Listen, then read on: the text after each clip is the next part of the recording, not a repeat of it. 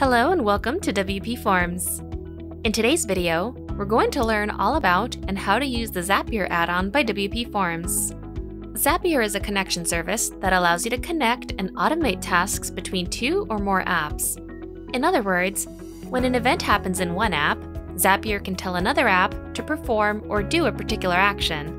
With the Zapier add-on by WPForms, you can easily connect your site's forms to any of the over 3,000 applications available through their service to add even more functionality to WPForms.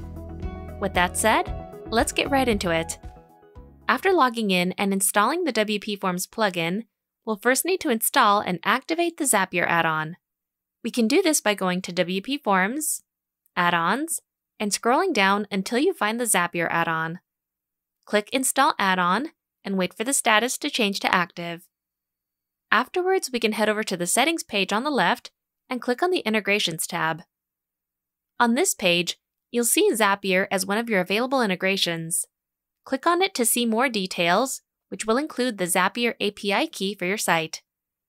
Be sure to keep this tab open as we're going to need to copy this key in a few minutes.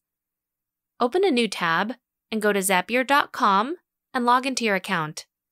After you've logged in, click on the Create Zap button in the upper left corner. A zap is the integration you're going to create. Within this first section, we'll choose our first app and event. In the search box, type WPForms and click on it once it appears. After you've selected WPForms, Zapier will then display your trigger options under Trigger Event. WPForms has only one trigger option, so we'll choose the New Form Entry option.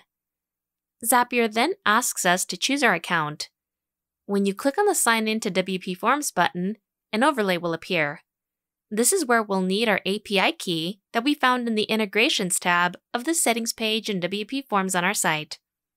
We'll quickly tab over, copy the key, and paste it into the API key field in the Zapier overlay. Next, you'll need to fill in the website field, and be sure to enter the full URL of your site.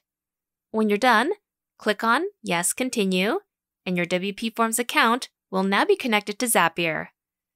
You'll choose your newly connected account, click Continue, and be taken to the next step, where you'll need to select an existing form that already has at least one submitted entry.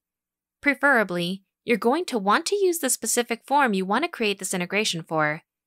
If it's a brand new form, you'll want to go back and submit at least one test entry before you begin this process.